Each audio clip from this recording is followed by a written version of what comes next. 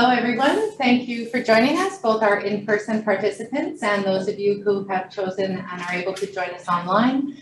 Certainly today was a day when having the opportunity for hybrid learning, like we're trying to do more and more of here in the Faculty of Education, was certainly a valuable opportunity today for those that were not able to drive in. We'd like to start with a land acknowledgement, and in particular to recognize and consider the essential nature of UBC Vancouver as the traditional unceded territory of the Musqueam people as a place of learning.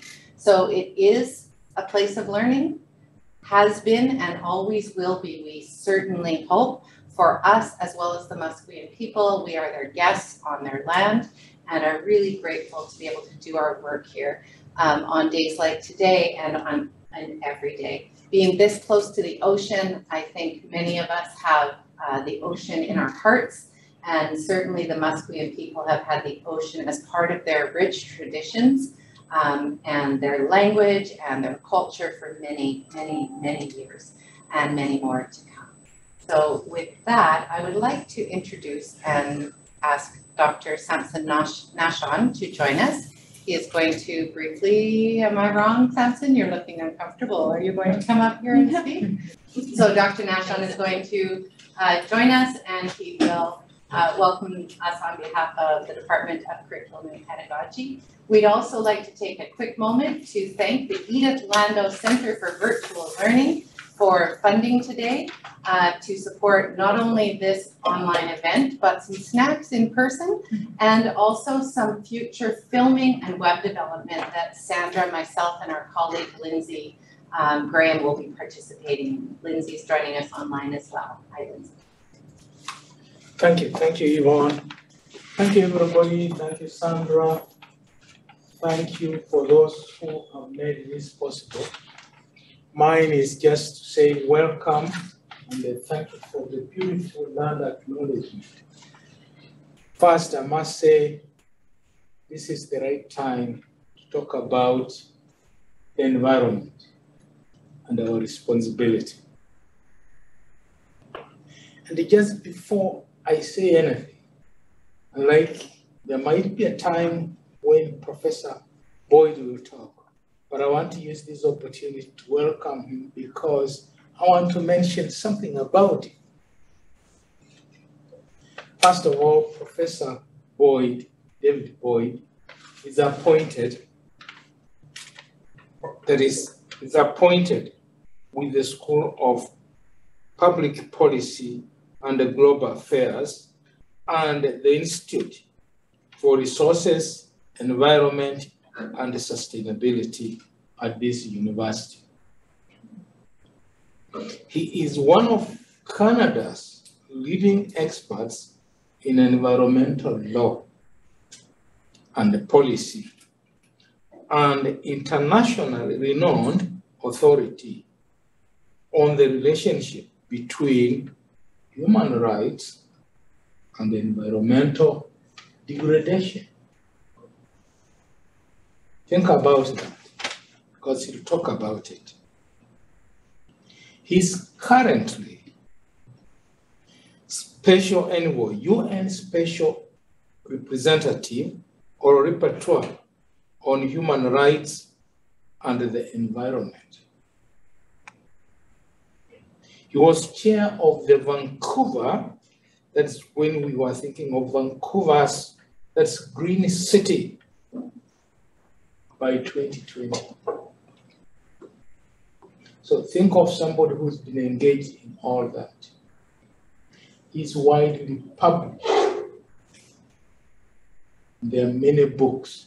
If you look at his website, you'll be amazed.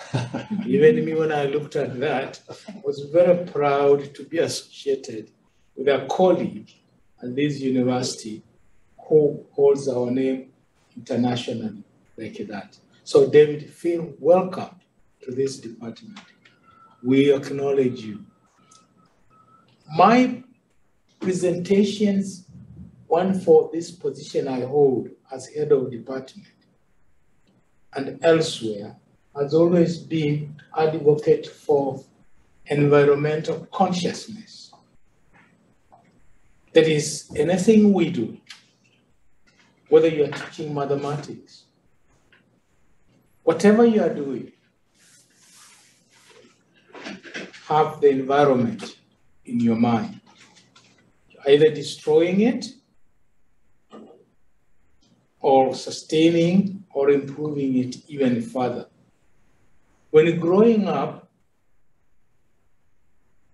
the political class wanted to build a huge building in East Africa. People had never seen such wonderful buildings. But there was this woman who cried and referred to those leaders as being satanic because they wanted to destroy the beauty of the city by bringing tall buildings. She came up with saving the planet, but from the point of where I grew up. Firewood, you go there and they say, don't use firewood. You'll have to think of an alternative, what those mamas would use.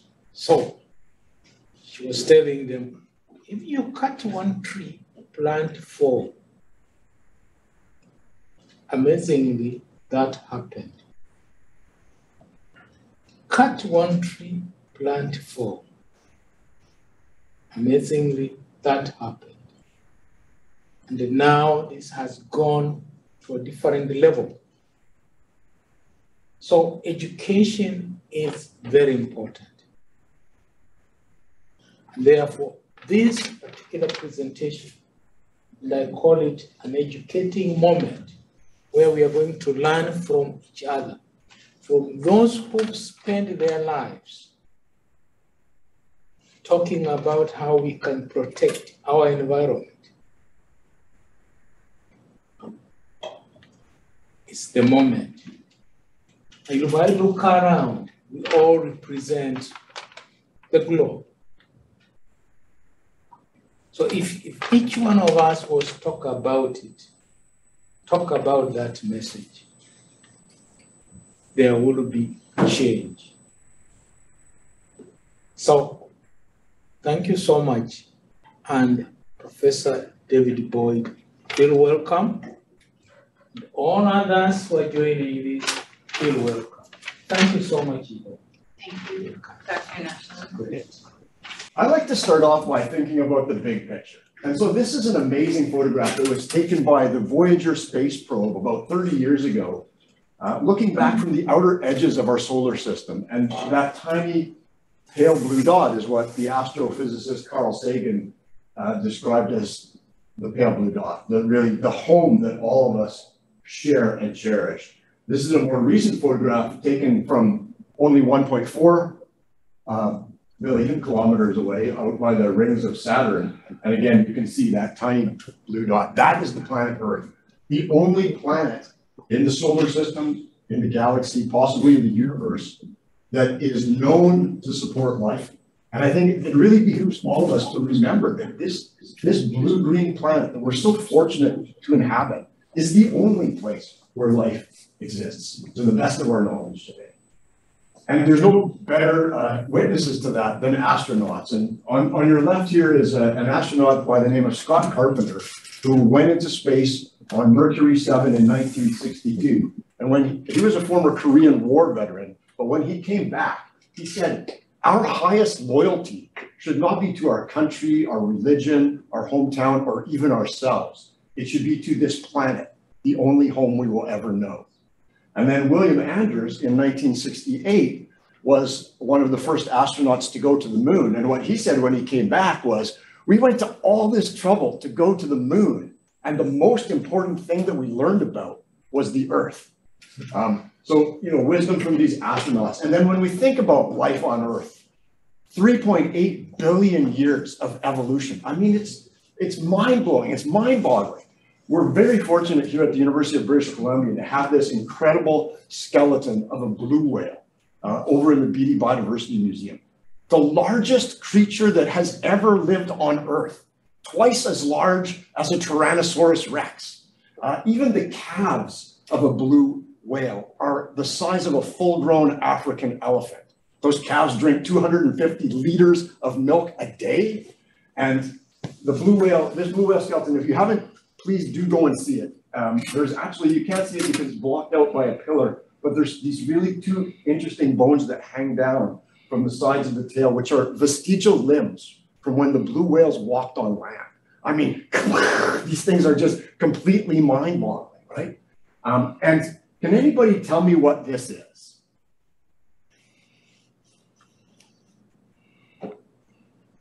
I don't think anyone's going to be able to get it because this is the earwax plug from a blue whale.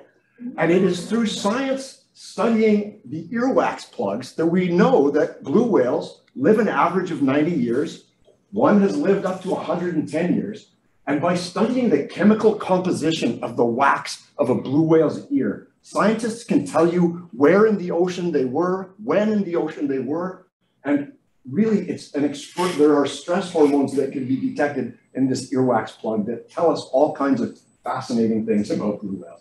Again, just extraordinary, the diversity of life on this planet.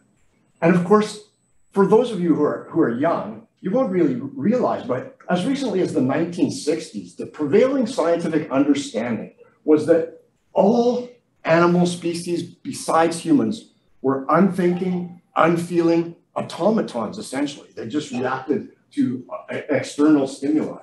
And it was the groundbreaking work of the primatologist Jane Goodall, working with chimpanzees in Gombe National Park, that changed forever our perspective of other animals. Now, human beings, we share over 97% of our DNA with chimpanzees, which many people are aware of, but most people don't know that we actually share DNA with every other form of life on the planet, be that plant, animal, or fungi. And many of these other species of animals in recent years have been putting humans to shame. Chimpanzees have far better short-term memory. So there's a game you can play where on the computer screen up pop the numbers from 1 to 9 in sequence. And if you pit a chimpanzee against a university professor, 9 times out of 10, the chimpanzee will outperform the university professor in remembering which numbers popped up in the proper sequence. Oh, here we go, Elon. We're running out of batteries.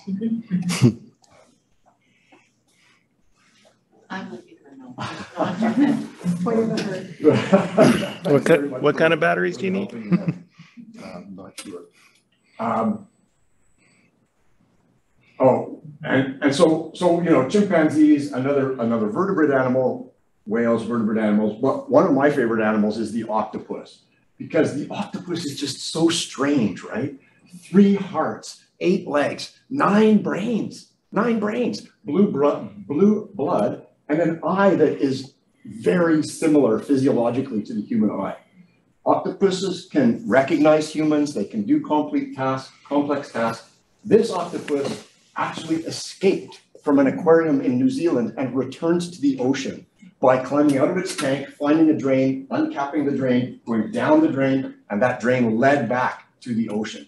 Absolutely incredible. In the European Union, you can no longer do science experiments on octopuses because there's a list of vertebrate animals which you can't do scientific experiments on. And they've designated the octopus as an honorary vertebrate because of its incredible intelligence and complexity. We used to have an expression, some of you have probably heard, bird brains. Well, we have to rethink that one. This is a Clark's nutcracker. They harvest thousands of seeds in the summer and the fall. They hide those seeds in the forests of the southern United States. And then they remember where they are. And they not only do they remember where they are, but they retrieve them in sequence to ensure that they are eating the fresh ones and not letting others become stale. Next slide, please. Elephants, of course, we have incredible evidence now that elephants mourn their dead just like humans do, and that they have areas of which are clearly sacred to them. And one of the most amazing scientific discoveries of recent years is that humpback whales will actually protect other species of marine mammals from killer whales. Killer whales and humpback whales don't get along very well. And there are dozens now of recorded incidents of humpback whales, protecting other species of whales from killer whale attacks, and even protecting seals from killer whales attacks. And there's no scientific explanation for that behavior other than altruism, doing something to protect someone else. And the last example I'll give of the absolute wonders of nature is that even insects can learn and can teach. This was a scientific study where they took 100 honeybees and they placed these trays of plastic trays with sugar water underneath a plastic cover. The only way the bees could get at the sugar water was to pull on the cord and pull it out.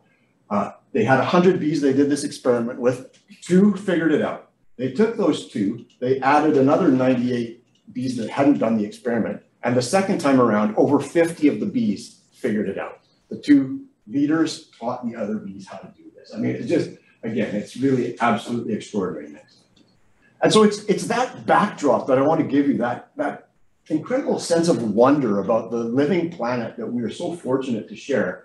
And I'm not going to go into details about the global planetary crisis. We know there's a climate emergency. We know that there's pervasive toxic pollution. And we know that we are humans engineering the 6th mass extinction. There's more than 1 million species at risk of extinction. Wildlife populations in many parts of the world have declined precipitously over the last 5 decades.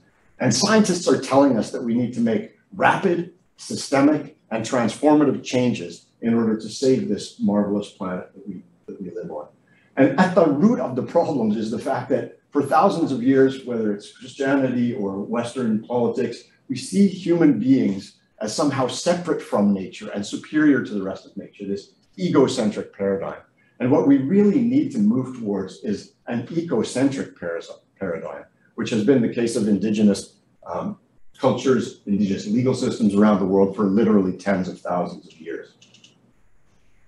And so this is where I bring my human rights hat to bear, because when we talk about rapid and transformative changes, one of the most powerful catalysts for those changes in recent centuries has been human rights.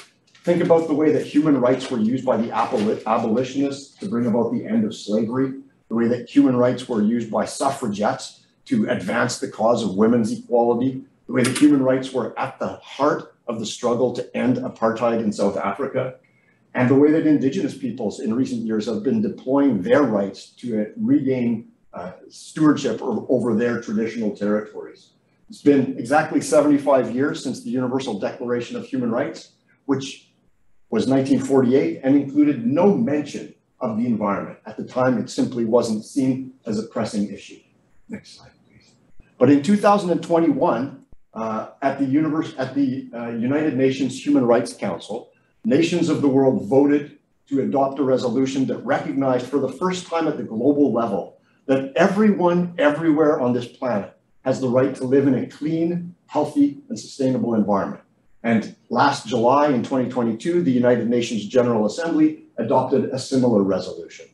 This right has already been found in legal systems around the world dating back to the 1970s in countries like France, Portugal, Spain, Costa Rica, and others. And where this right is recognized in law, it has really made a difference. So Costa Rica, for example, included this right in their constitution, their highest and strongest law, in 1994.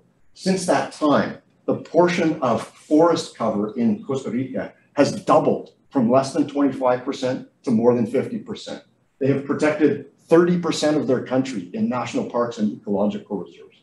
They generate 99% of their electricity from renewable sources, geothermal, hydroelectric, solar, and wind. Costa Rica has passed laws that prohibit offshore oil and gas development, that prohibit open pit mining, and they have an incredible payment for ecosystem services program whereby they have a carbon tax, and the government takes the revenue from that tax and then shares it with Indigenous people and peasants who are in the process of restoring and reforesting their land. So Costa Rica is one of those countries that exemplifies what an enormous difference the right to a healthy environment can make. France is a more recent example. France added the right to a healthy environment to its constitution in 2004. And since that time, France has passed a series of world-leading laws, becoming the first country in the world to ban fracking, hydraulic fracturing for oil and gas, the first country in the world to ban all uses of the bee-killing neonicotinoid pesticides, the first country in the global north to prohibit the manufacturing and export of pesticides to the global south that are not permitted in the European Union, and most recently, a law that recognizes that the people of France have the right to breathe clean air. So the human right to a healthy environment is making a big difference, and that's really exciting. It couldn't come at a more timely time in terms of the response to the planetary environmental crisis. But I also want to talk about a kind of parallel development of law and culture, which is for hundreds of years in Western society, we have treated animals, all animals from fish to bears to whales, as things, as property, as no different legally than a spoon or a chair or a table. That's beginning to change because of our new scientific understanding. So a number of countries in recent years have passed laws that change the legal status of animals from things to sentient beings, reflecting again those scientific developments. And the legal breakthroughs are happening at the level of individual animals, individual species, and ecosystems as a whole. So this is a photograph of an orangutan named Sandra, who lived a good chunk of her life in a zoo in Buenos Aires, Argentina, until a group of creative lawyers came up with the idea that they could use habeas corpus, one of the oldest legal doctrines in the common law, which is has been used for centuries to achieve the release of people who are being improperly imprisoned. And these lawyers thought, look, the definition of a person is quite elastic. We can, in law in Canada and the United States, many countries, a corporation has the legal status of a person, a municipality has the legal status of a person. So they thought, given what we know about the sentience of the great apes, why couldn't we use habeas corpus to argue that Sandra, the orangutan, should be freed from this small enclosure in a zoo, and it's not feasible to take her and release her in the wild, but she could be taken to a wildlife sanctuary where she would have a much higher quality of life. A court in Argentina granted that petition for habeas corpus several years ago. Next slide, please. And also a similar petition, habeas corpus, for a chimpanzee named Sandra. And then in Colombia, next slide, please, the same legal tool was used to achieve liberation for Chucho, a spectacled bear. So these three animals are now living not in zoos and tiny enclosures, but in wildlife sanctuaries with other members of their species. Significant improvements in their quality of life. Some countries have passed laws, as I talked about earlier, prohibiting scientific experimentation on great apes.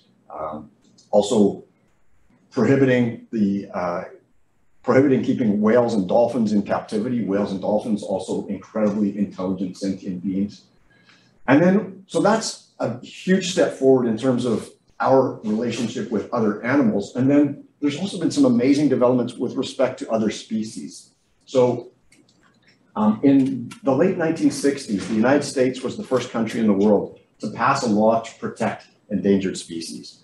And scientists discovered this fish, this tiny fish called the snail darter, in a river in Tennessee where the government wanted to build a big dam on the Tellico Dam. And this was the first time this snail darter had ever been discovered. So the scientists who discovered it petitioned to have the government list it as an endangered species. That petition was successful. And then when the dam was approved, he worked with a professor at the law school there to file a lawsuit saying, you can't build this dam because it will damage the habitat of this endangered snail darter.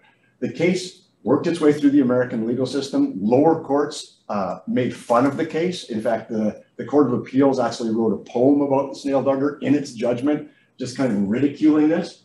But the Supreme Court of the United States said that the US Congress, in passing the Endangered Species Act, had made a clear commitment to preventing the extinction of other species, no matter what the cost. An incredible thing for a court to say, no matter what the cost, we have to protect other species. And there have been similar judgments around the world. This is an Asiatic buffalo, next one please, and an Asiatic lion. The Supreme Court of India has made judgments in cases involving these two endangered species, saying that these species, as part of the diversity of life on Earth, have the same rights to live and exist as human beings. They don't have human rights, but they have lions' rights and buffaloes' rights. So incredible developments at the individual animal level, the species level, and then at the ecosystem level. Can anybody guess who this gentleman is? This is Walt Disney. Walt Disney, not only a movie-making mogul, but also a would-be ski development mogul. He wanted to build a ski resort in the Sierra Nevada mountains of California in a beautiful remote valley called Mineral King. And the United States government approved the permits and was sued. One of the first environmental lawsuits in the US was sued by the Sierra Club. Well, the court said, who is the Sierra Club? They're not being harmed by this. And the basic rules of law in the United States and many common law countries is you have to be personally harmed in order to have what's called standing to sue. And so the Sierra Club appealed it all the way up to the Supreme Court of the United States. And while that appeal was pending, a law professor at the University of California named Christopher Stone wrote an article, a very provocative article called "Should Trees Have Standing?" And that article argued that, if corporations and municipalities can have standing to sue, why not trees? Why not woodpeckers? Why not the Mineral King Valley? One of the Supreme Court judges, Justice William O. Douglas, actually read that law review article and wrote a judgment that said, the Mineral King Valley and the Sierra Club should have standing to sue. Nature should have the ability to bring, obviously humans would have to represent nature, but nature should have the ability to bring lawsuits. Unfortunately, the majority of the United States Supreme Court did not agree with Justice Douglas. And so this idea of rights of nature kind of fell into a sort of a deep sleep for a period of decades. But then it came back again. In 2006, a small community this is the Mineral King Valley, sorry. We can keep going. One more, yeah. A small community in Pennsylvania passed a municipal bylaw recognizing the rights of nature. They were concerned about a proposal to spread sewage sludge on farmland around their community, and they thought by recognizing the rights of nature, they might have a chance to defeat it. They were unable to do with conventional environmental law, and that kind of kicked off this rights of nature movement in the US, which spread to Santa Monica, California, and Pittsburgh, Pennsylvania. And there are now more than 4 dozen municipalities in the United States that have rights of nature bylaws. But it was really 2008 that this rights of nature idea really took hold in the Constitution of Ecuador. As I mentioned earlier, a constitution is, from a legal perspective, the highest and strongest law of a country, but also culturally reflects a nation's deepest values and aspirations. So Ecuador, because of the influence of indigenous people in Ecuador drafted a new constitution that has 5 really poetic provisions related to the rights of Mother Earth, the rights of Pachamama. And that was 2008. Since that time, Ecuador has changed more than 70 laws, regulations, and policies to bring in the rights of nature. So the rights of nature are now found in the Criminal Code of Ecuador, for example. Next slide, please. And the rights of nature have been defended in court. So there was a highway project that was where waste rock was being dumped into this river, the Vilcabamba River. 2 local residents brought a lawsuit arguing that this highway construction was violating the constitutional rights of the Vilcabamba River. And the court agreed with those 2 citizens, ordered the company to stop that project, to repair the damage they had done, and to post signage apologizing to the Vilcabamba River for violating its constitutional rights. That was followed rapidly in 2010 by Bolivia passing a law on the rights of Mother Earth. And this trend has continued to spread. So you're seeing there was a law passed recently in Uganda. There have been developments in Mexico, India, Bangladesh, and throughout Latin America regarding the rights of Mother Nature. But I think from a Canadian perspective, the most interesting comparison is New Zealand. New Zealand, a country like Canada with a long history of colonial oppression of Indigenous people. New Zealand also kind of a pioneer in human rights. The first country to recognize the right of women to vote was New Zealand. And in 2012, as a part of the ongoing reconciliation between the government of New Zealand and the Indigenous Maori people, the government agreed to recognize the rights of the Whanganui River. And in doing so, created a guardian that's comprised of a majority of Maori representatives and a minority of government representatives, whose task it is to represent and to defend the rights of the Whanganui River. Next slide, please. That was followed quickly by a law passed in 2014 called the Te Urewera Act of 2014, a piece of government legislation in New Zealand that takes this area, which is an area of about 250,000 hectares of lakes and forests and mountains that was previously designated as a national park. That national park had been created without the consent or even the consultation with the Maori, so it was really Maori land taken from them unlawfully. And what the Te Urewera Act does is it designates Te Urewera, it takes away the national park designation, and it designates Te Urewera as a legal person. And then it took the Crown's title, their ownership of that land, and transferred it to the legal person. So in other words, this ecosystem of Te Urewera now owns it itself, nature owning itself. It's such a radical concept from a Western legal perspective. And if you look at the planet Earth, 99.999% of the land surface of this planet is owned by one single species, Homo sapiens. It's really an enormous act of hubris to think that one species among millions should own the whole lock, stock, and barrel. Next slide, please. So now processes continue in New Zealand. This is Mount Taranaki, a place of sacred spiritual value to the Maori. The process of drafting a law to recognize the rights of Mount Taranaki is underway. And this idea continues, as I mentioned, to spread like wildfire. This is the Atrato River in Colombia, in South America, the subject of a decision by the Constitutional Court of Colombia that this river, which is threatened by illegal mining, has rights and that the government must protect the rights of the Atrato River. That decision has been followed by 10 other decisions in Colombia on the rights of nature, including an amazing case that was brought by 25 children and teenagers arguing that deforestation in the Amazon rainforest, part of which is in Colombia, violated their constitutional right to a healthy environment. And in that case, the Supreme Court of Colombia said, yes, you are absolutely right. Deforestation, because of its contribution to biodiversity loss and the climate crisis, violates your right to a healthy environment, but it also violates the rights of the Amazon rainforest. So, making these two things, these two ideas, the kind of anthropocentric idea of a human right to a healthy environment and the rights of nature, bringing them together in a very synergistic way. And this is the Magpie River in Quebec, which is the first place in Canada where the rights of nature have been recognized in a really interesting joint decision by a First Nations community living in the watershed of the Magpie River and a local municipal government. So the municipal government passed a bylaw, the First Nation passed a resolution, and they both recognized the rights of the Magpie River. And that brings us back home to the west coast of British Columbia, where we live in close proximity to these incredible southern resident killer whales, one of the most endangered species in Canada and the world, partly because a huge chunk of their population was stolen in the 1960s for sale to aquariums around the world, and now continuing to struggle because of difficulties with access to food, ocean noise, and pollution. And there are efforts underway to achieve the recognition of the rights of the southern resident killer whales. And people ask me, well, what difference would that make?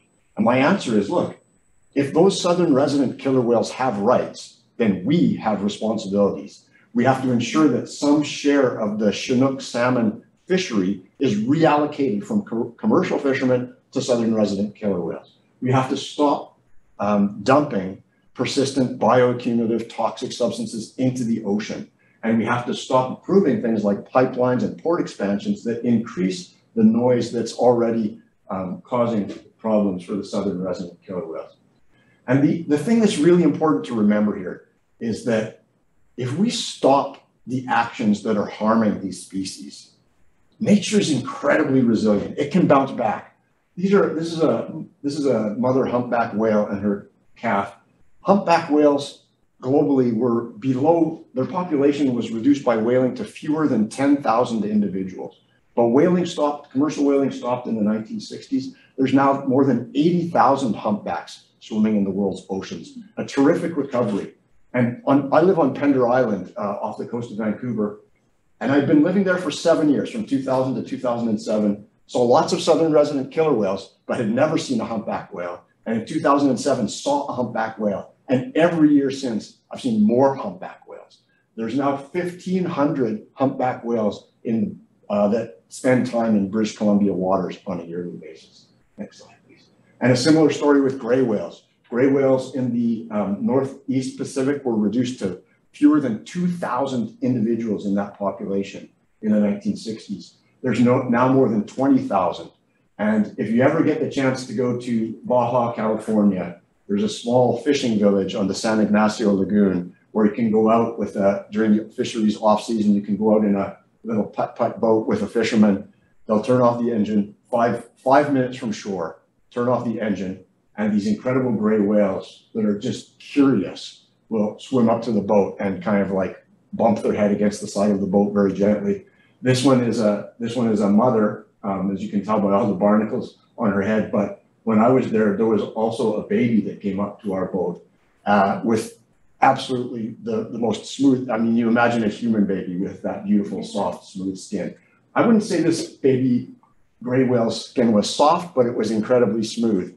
And it was honestly one of the most electrifying experiences of my life. I didn't really feel at first like I should touch the whale, but it was so clear from its behavior that it wanted to have this interaction that I broke down, and then I broke down and cried after that. So next slide, please. I want to just conclude by talking about the UN Sustainable Development Goals. This is a blueprint for the future that we all want, a future without poverty, a future without hunger, a future where everyone has access to healthcare and education. And these goals replaced the Millennium Development Goals in 2015. I'm sorry to say that we're not on track to achieve the 17 United Nations Sustainable Development Goals. And I really believe it's because of a fundamental misunderstanding that politicians around the world think these are just aspirations. Next slide, please. But in a recent report that I did for the United Nations General Assembly, I took each of those Sustainable Development Goals and identified their basis in human rights law. And each of the 17 Sustainable Development Goals has a rock-solid foundation in international human rights law, which means that these are not aspirations or options. These are obligations. And so I'm working with a number of governments now to try and advance that understanding, which is really revolutionary in terms of what governments would have to do to achieve the UN Sustainable Development Goals. And the reality is that, you know, we started this talk with pictures taken from millions or billions of kilometers from the Earth. Human beings have extraordinary ingenuity. One of the most amazing projects that I've learned about in my work with the United Nations is the Great Green Wall of Africa. How many people here have heard of the Great Green Wall? Literally nobody. This is one of the most extraordinary undertakings of the 21st century. Billions of dollars are being invested, mostly donated by the European Union, to a project that spans the entire continent of Africa, from Senegal on the west coast to Somalia on the east coast. And what they're doing is they're planting they've already planted hundreds of millions of trees. They will plant billions of trees. They are restoring degraded agricultural land. They are revitalizing traditional agricultural techniques. They are bringing solar electricity to villages that never had any access to electricity. They are in the process addressing the climate crisis, restoring biodiversity, reducing hunger, and reducing food insecurity, providing employment opportunities. It's just the most incredible project, and strikingly few people have heard about this. It's a project that addresses 14 of the 17 Sustainable Development Goals, all in one project. So I encourage people to learn more about that. And the last thing I want to say, which connects to the Sustainable Development Goals, is we're all aware of these international treaties like the UN Framework Convention on Climate Change, the Paris Agreement, the Convention on Biodiversity, and people really don't understand the problem with those international environmental treaties, which are legally binding on the countries like Canada that have ratified them. They don't have any mechanisms for accountability or enforcement. So Canada can make commitments, set targets, as we have done since 1992, and repeatedly miss those targets. In fact, Canada has never met one of its climate change targets. But when you bring human rights into the equation, human rights provide processes, institutions, and opportunities for holding governments accountable. It's happening like crazy in terms of climate change, beginning with a decision of the Supreme Court of the Netherlands about 5 years ago, where the Supreme Court of the Netherlands found that the Dutch government was violating the human rights of its citizens by not reducing greenhouse gas emissions as quickly as the Intergovernmental Panel on Climate Change said needed to happen. That's been followed by cases in Germany, in France, in Belgium, in Colombia, and all over the world, where courts are forcing governments to take more ambitious climate action, which they couldn't do on the basis of the Paris Agreement, but they can do based on human rights. So that's why I'm really excited about human rights. But also, just to close, we need to stop thinking about nature as a commodity that's there for humans to exploit and start thinking of nature as this extraordinary community to which we belong. And sharing is a big part of that. So thank you very much. It's good. Looking forward to your questions and our conversation. Educators who are going to share a little bit briefly about how they are engaging their students, whether that be post-secondary students. Doug Adler is one of our panelists today. We also have Kristen Vischer, who's a grade 7 teacher in the Delta School District, and someone I will always remember as the song master. She can make a song about any process that is natural in the world and make it meaningful for students. And then we also have joining us Laura McKillop, grade 2 teacher from White Rock Elementary out in South Surrey, who's been doing some really interesting projects related not only to the environment and the oceans, but related to the UN sustainability goals and climate action in a way as well. So we've invited them to speak a little bit right now. So I think we'll begin, Sandra. I just wanted to mention, of course, our wonderful graduate student, Suresh, is also joining us. Oh, wonderful. I'm sorry, I wasn't aware. Sure. Sorry, Yvonne, I didn't let you know, but Okay. Suresh is We are an graciously emergent here. experience here Yeah, today. so we're great pledge. Thank you. So Laura, we'll turn it over to you, and I believe you have the ability, you've got a couple of slides, and you can go ahead and share screen. So I'm a teacher at White Rock Elementary, and have been for a while, and I'll just sort of jump right in. This is my dad. So my dad is a mechanic. And if you ask my dad, he'll tell you that cars are a system made up of connected parts that work together. And he knows cars. He knows cars so well, he can tell by listening what's wrong. He can track down any problem. And he knows how to troubleshoot if it's a problem he's never seen before, or there's not a procedure for it, he can figure it out. So he knows how to take care of cars. He had a Honda Civic from 1986, and he made it live for like 20 years, and we all gave him a hard time about it because he didn't want to ever let it go. But bottom line, he knows how to take care of cars. So if I have a problem with my car, I call him. I know in the meantime, I can take a bus, I can carpool, I can walk, and I can let him figure out what to do. He'll tell me the problem, he'll tell me how to fix it, he'll source all the parts, and he'll give me advice for what to do next time. And I'll either heed that advice, and my life will go on, and I'll reach out the next time I have a car problem, or I won't listen to his advice because I'll forget, and there'll be a bigger inconvenience and a bigger cost to me. I might have other problems with connected parts that might come up. My whole car might break down. It might break down and it might impact traffic patterns. It might be on a bridge. It might frustrate other people. And certainly it will frustrate my dad.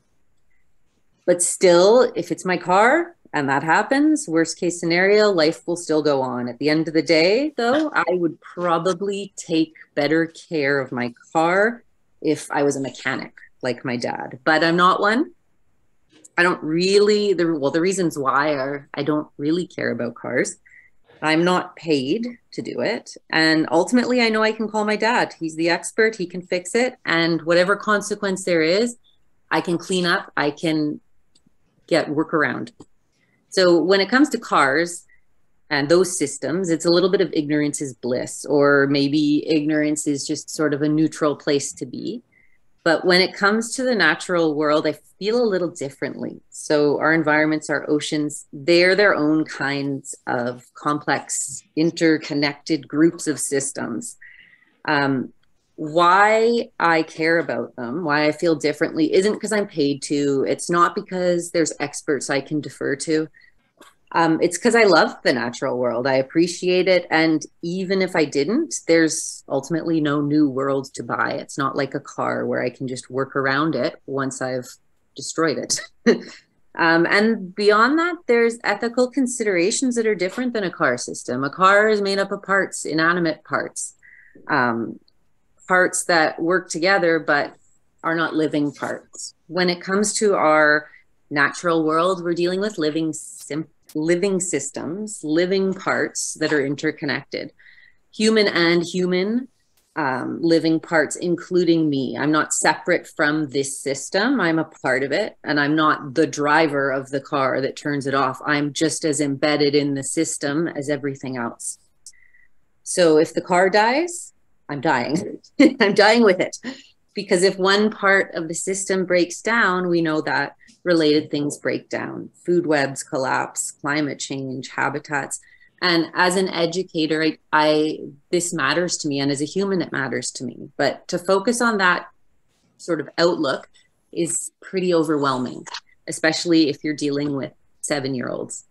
So that leads me to the teaching philosophy I've sort of ended up adopting.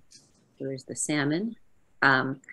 And it's a philosophy of teaching, trying to teach kids how the system works, what connects to what, giving them the tools and the training to be like my dad, to be mechanics who care about the system, because they have a right. We all have a right to this healthy environment. But as part of that, there's a built-in responsibility to be a part of that system and to help it run smoothly, doing little or no harm, as I see it.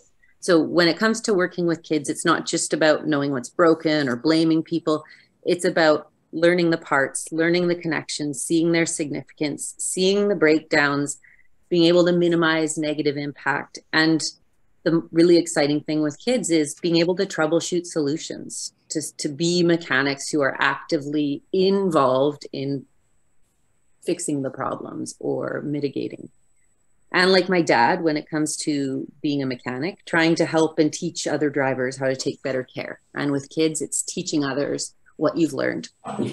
So another difference that I think about when I think about the living system is that I think about the need to consider and acknowledge the rights of the non-human parts of it. Like was just talked about really well, the orcas, the wolves, the salmon. There's a different ethical level than a car system there. That if I'm embedded, there's an equality there in terms of the rights.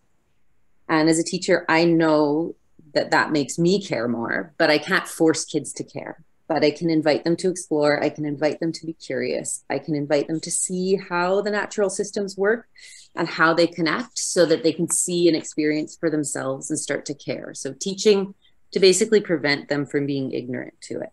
Because when you understand how something works and why keeping it working matters, you can self-regulate, you can monitor to help keep it working and help problem solve in the event that it doesn't. So for how I got here with this sort of teaching philosophy is when I got hired at White Rock Elementary, I became the literal and metaphorical mechanic for a seaquarium that was already full of local intertidal creatures. So basically a mini ocean ecosystem, which is extremely humbling and at times very stressful, but also very joyful. And at first I was overwhelmed and I focused on the parts of that system, that living system. So learning and teaching about decorator crabs, limpets, chitons, nudibranchs, all the different things. And then the worst possible thing from my perspective that could have happened, and our chiller broke. So essentially the ocean ecosystem broke and I didn't know how it worked.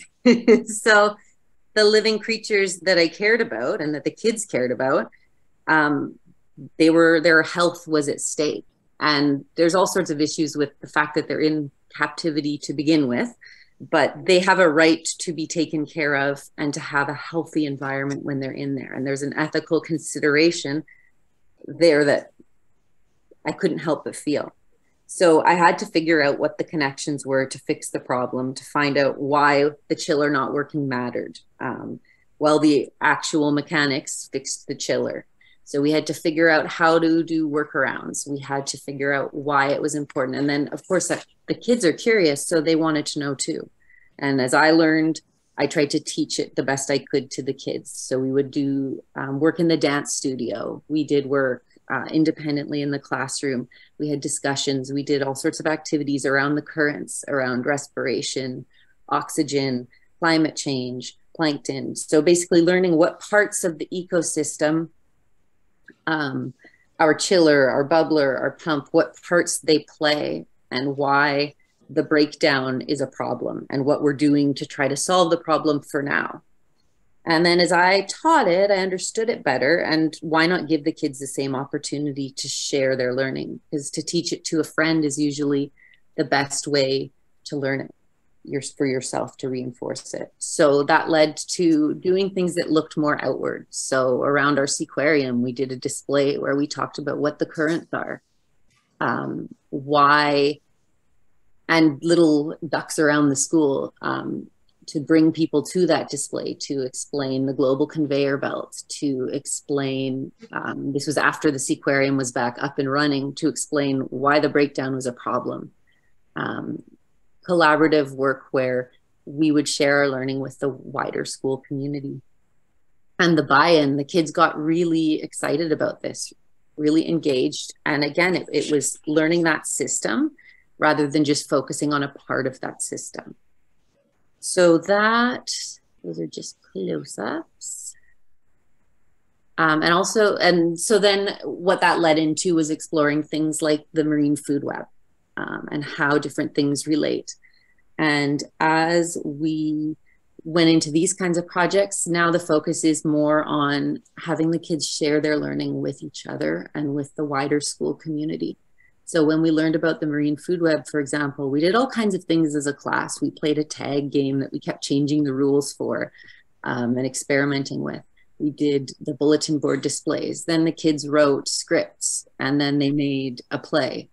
And we made costumes, and we explained the roles and the connections between things. And that led to exploring things like plankton. So exploring plankton, we did scavenger hunts that were more interactive with the wider school community, and hid little pieces of kid-drawn plankton around the school and had it get returned.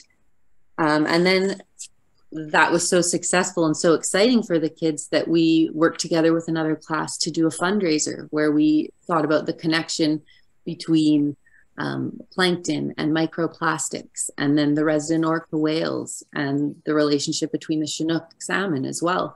And kids designed their own planktonic prints, and we sold them along with tote bags, and did lots of educational work around it. And the most exciting part, of course, was seeing the kids share that learning out with the wider community. So there's some of our plank totes, we called them. They're all made up of plankton. And it was just a really nice way for them to understand and share their understanding of how the microscopic, even the most microscopic things, have such a macroscopic impact on the bigger system, and how it all comes back together. This is just from our fundraiser. And they really took pride in it. And I think that the hope is that they remember it, and that they take that learning forward and remember those teeny tiny little microscopic things and why they matter. So this year, my class is really into salmon. We're raising salmon for the first time. And right away, we've jumped into that outward facing public art in the school, and interactive scavenger hunts, and signage and posters. And we are looking to do the same thing. We're thinking of, so we did a scavenger hunt with Alevin, had them get returned. And now, right now, today we started our swim up fry hunt because we're releasing ours. And after spring break, we're going to be learning a lot more about the connection river to ocean, and the different ecosystems that are all connected by salmon as a keystone species. And the kids are really looking forward to hopefully doing some kind of collaborative performance to share that understanding with the wider school community, with their families. And we're hoping to do a fundraiser as well, and looking into maybe donating to Little Campbell Hatchery And again, it's about raising that awareness and empowering the kids to be those little mechanics that understand and can teach how the system works. Because, so that's from just from today, they got lots of little salmon returned. But the thing is that, zooming ahead, so that's for our fundraiser, what we're thinking of making this year. But my dad, he's a mechanic. So he's, just to bring it back to him, he's retired, but he's still a mechanic. He's still the guy I go to when I have problems with my car. And he still cares about cars. He still will tell people how to take care of their car. And he still takes really good care of his own car. So the hope as an educator that I have is that I can help educate little mechanics like my dad that care and that go on to continue caring even after they've sort of retired from my class, essentially. So that's my 10 cents.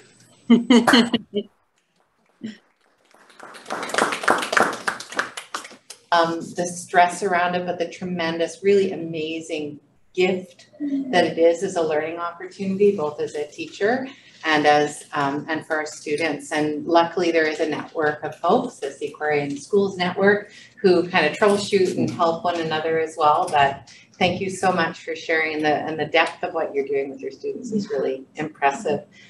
We also have with us here today Kristen Vischer, and Kristen, we've rather impromptu strong-armed onto our panel because she's a valued friend and student, I believe, of Sandra Scott as well. Were you a student of Sandra? Dr. Nashon. Yeah, Dr. Nashon, there we go. And Kristen actually also used to teach at White Rock Elementary, believe it or not. So without slide sharing, Kristen's going to share a few words. Camera go. I'm going to try to figure that out. Well, thank you. Yes, this was, I'm not as prepared and a little bit more impromptu, but I'm so happy to come and join. And yes, I used to teach with Yvonne. That was my very first teaching position at White Rock Elementary. And I used to work at the aquarium with Sandra, or Dr. Scott. And I live and work and play on the traditional territories of the Tawasin First Nation. And I have always, and I've grown up there, and I always had a passion for the ocean. And that's, I think, what is connecting all of us, a lot of us today. And I love so much about your talk today about, you started out just talking about the wonder and amazement of our world and our natural world. And that is what drives us. That's what drives us to be passionate and want to protect and want to do things. So I love that you started out with that, because I really feel that is the core of engaging students is finding that passion. Is it Catherine? Laura, sorry, I just made up names now. It's been a snow, I've been teaching all day. It's a grade 7s. That's what I meant to say, is I'm a grade 7 teacher. It was a snow day, we'll give it that. One of the contexts, I guess, of at around grade 7, they're very into themselves. This is a time where their interests are about themselves and their peers. I don't know if you have teenagers, but they're just coming up to that teenager level. And it's an interesting challenge to try to have them care about things other than themselves and their friends and their peers. And it is interesting to watch that development. So what I find is the most effective in trying to teach kids and get them excited about things is really bringing it down to finding their passions. Connecting to those global goals is actually one of the ways that we try to reach forward with that. And we also live very close to the ocean, and being able to connect those global goals with local and practical action is a way that I've been able to kind of reconcile or put those two things together. I love, Laura, the way that you pulled out like authentic, real life problems, and that became your source of inquiry and things that affected the kids on a personal level. That's what they're going to care about. letting their real world passions and inquiries drive your learning. I was so impressed by what you have accomplished. I was just gobsmacked that she made that look really easy, but those were many, many parts and things there, that just so many things there to unpack. I think the core thing that what I wanted to say is that kids will, or we all, and I've stolen this from another person and I'll tell you about that in a second, but we will protect what we love. And that is such a core of getting kids involved, getting them past, I mean, it's, when I think about introducing core ideas of environmentalism and some of the challenges around like climate change and some of the pieces of our curriculum that we're trying to get kids interested in and knowledgeable about, what was I going to say with that one? I just lost my train of thought. One of the challenges I think, is getting them to go a little bit deeper than just save the whales, or like they connect to some of their pop stars they see on TikTok and YouTube, where, you know, Mr. Beast, who goes out and saves a bunch of trees, and they can kind of connect in that way and think that that's pretty cool. But getting the kids to go deeper and really understand some of the connections and the deeper issues can be a challenge.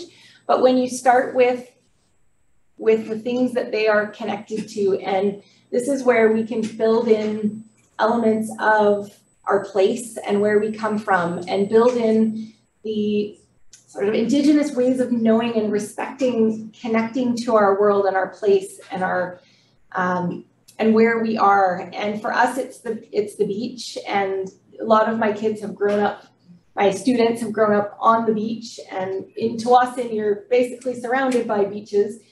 And even just, so we got connected with an organization called Ocean Ambassadors, and a really, really neat team of people. And that was their philosophy, is you will protect what you love. So it's not only about trying to go out and do some things to make a difference, but also just enjoying and engaging and recognizing the place where you are. And so I've learned a lot from that. And one of their initiatives is an idea around, they've launched an initiative called Pick Up 3.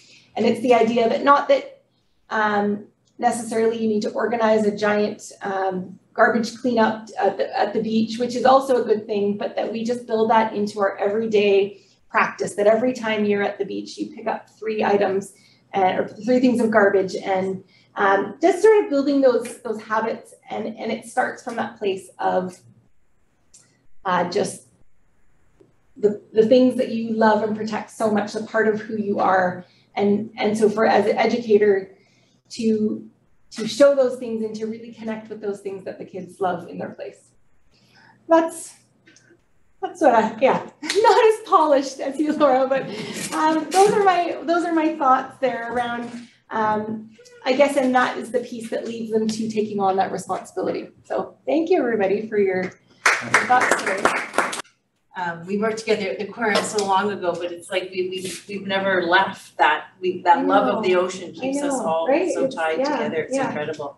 And of course, David, I have so many questions about those southern resident killer whales. I'm just going to have to restrain myself because Suresh is here today to give our grad student perspective, and also, your thoughts on David's presentation and the other presentation. It's such a pleasure to have you. Thank you.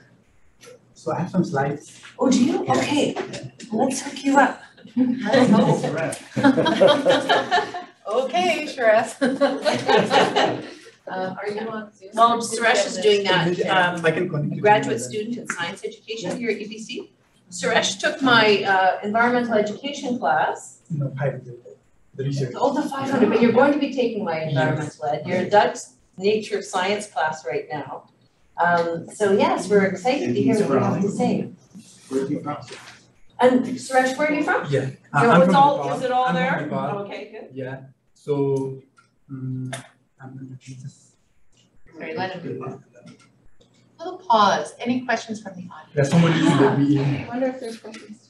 I can't really see my chat right now, but maybe we have questions. We can see it up here. Okay.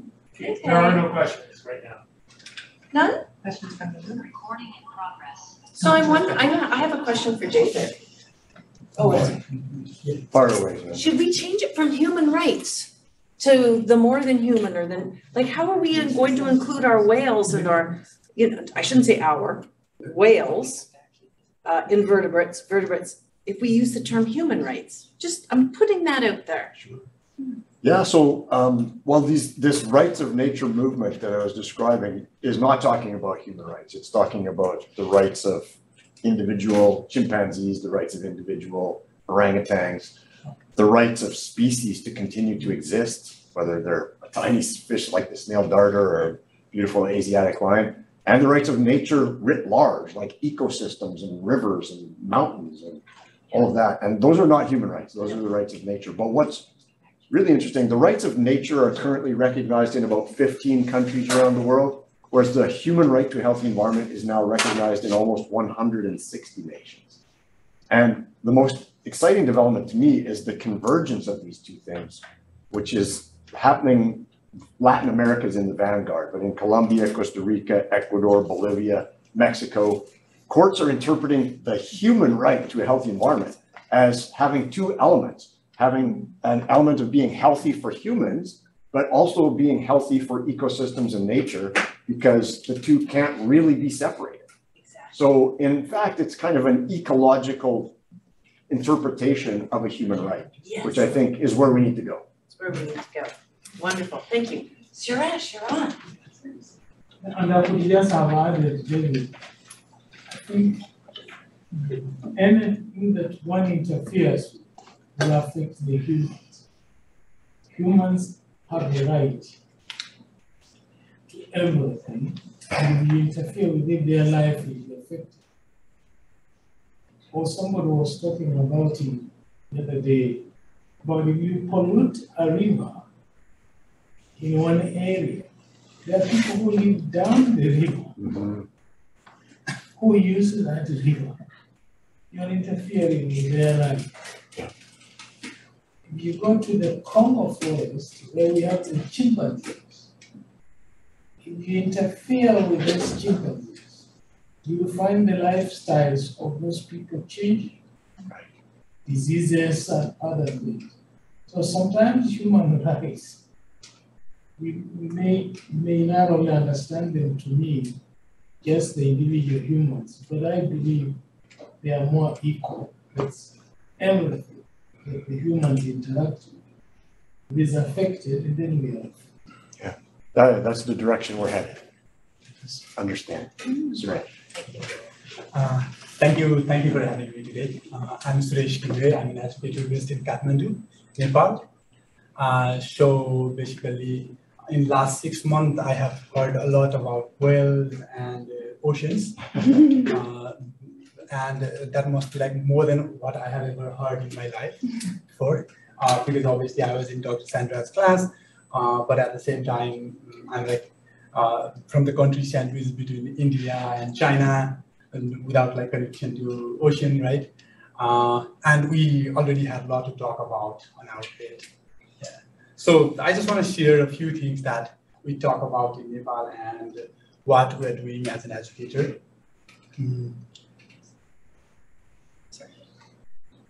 Yeah. So this is Mount Chomolungma, also called Mount Everest. Right?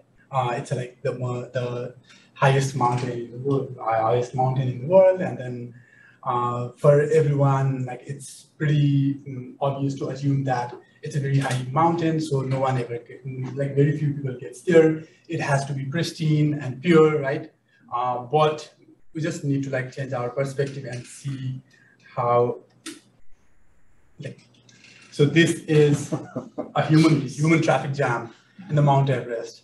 And every year around 1,000 people attempt to get to the summit, and around 500 succeed, and some of them like just live, like just give their life to the mountain, right? And some comes back.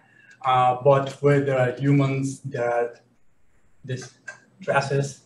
So it's been like something to be done. Like it's at very high mountains, and it's not easy to get it down, and it costs money and lots of things. So it's not in the priority of the country, like of the third world country, right?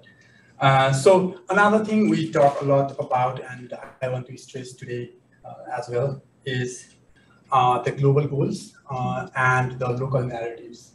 A lot of time we talk about the global goals, and even in our today's presentation we had a lot of things about the global goals and where the goals are made. But at the same time, I think we need to think of the local narrative, what's actually happening in the ground, right?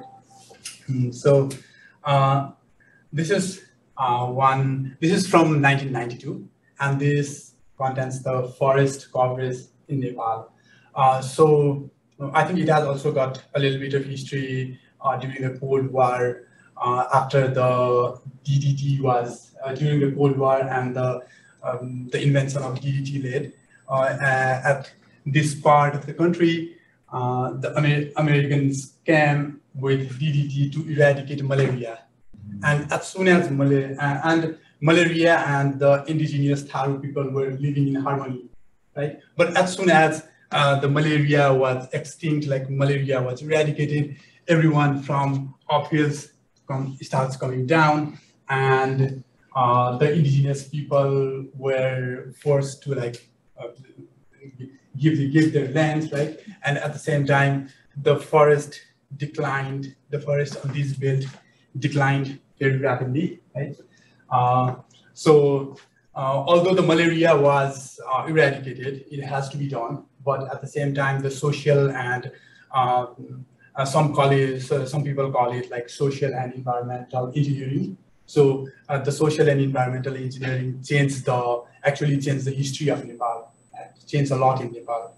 So, but this was 1992, and in last 3 decades, 2016, the forest coverage in Nepal has been like almost doubled, and this is like great news. But at the same time, the goal is met, but at the same time, the local narrative, the local people think that the thing that planted here are mostly non-native plants, and it's destroying the native ecosystem, native wildlife, and even the knowledge of people. Right? So this is one. Another thing, so this is the comparison that happened in like 3 decades, and another like very important goal that our country made was the tigers. Bengal tigers. There are like around 4,000 tigers all around the world. And then in 2011 or 12, the countries with the tigers agreed to like double the number of tigers in like 12 years. And Nepal is the only country that almost tripled the number of tigers. And it went really well. It's a very successful story. And we made the goal.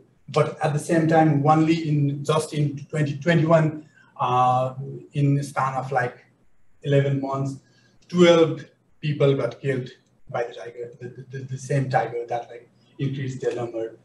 So I think as we made our goals, what kind of implication it's making to the local people and local surrounding has to be thought, right? So this is what we talk about in like lots of our classes and in any events, right? So just to add what we do as an educator, what we do in the class is in 2012, I with a couple of my friends co-founded education organization Karkhana. Like since the inception, we are focused on sustainability and climate adaptation, and the important thing that we want to highlight in that is the local narrative. So how we address the local narrative while we meet the like global goals, like sustainable development goals, right? So here the students are playing with sustainable development goal cards, and then so they are coming up with the ideas to solve to reach the development goals, but again, at the same time, thinking about how that will affect their own community and their own life.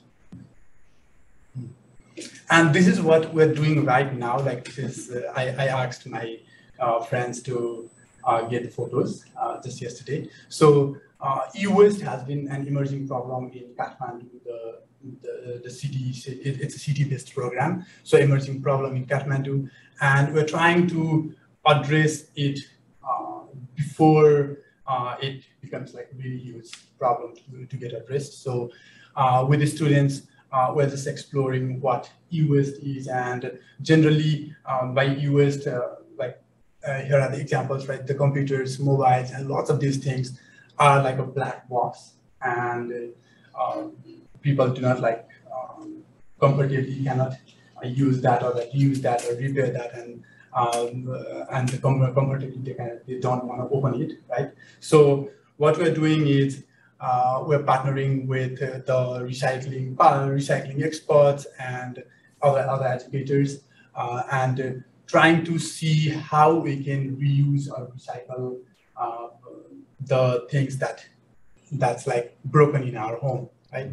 And I've been hearing like amazing stories, like students came to the class with the broken materials, and then they repair the water heaters and then power blocks, and things like smaller things like that. So that's very amazing to see, and I think more than breaking it and repairing it, we want it to be like glorious, right? So repair or like reuse is a glorious thing. It's not just like it's not just like random thing that repair shop or like someone do, right? So we're trying to make it glorious work, and so that maybe like that will see result like when they are on the position to like decide, right? So I just want to close with this saying from Dr. Robertson. So it's like definitely it's important to look at the ideas or like bigger ideas of the project, but at the same time we need to think how local residents, local people are developing the narrative after that. Thank you.